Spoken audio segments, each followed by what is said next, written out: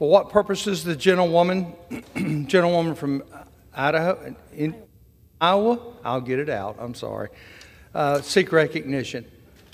I ask unanimous consent to address the House for 1 minute and 5 minutes to my remarks. Without objection. Thank you, Mr. Speaker. My good friend, Senator Chuck Grassley, said it best when he said, "There is deeply rooted political infection in the FBI." We can see this rot play out every single day when the FBI decides who they will and will not pursue. They targeted parents who showed up to the school board meetings to hold their elected officials accountable and speak up for their children.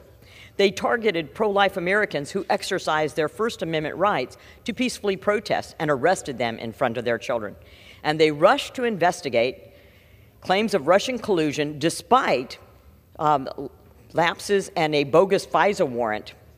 And those claims were not backed up by the evidence. Yet, when dealing with Hunter Biden, the DOJ and the FBI chose to go easy on him and gave him a sweetheart plea deal, leaving him unlikely to go to jail. It must be nice.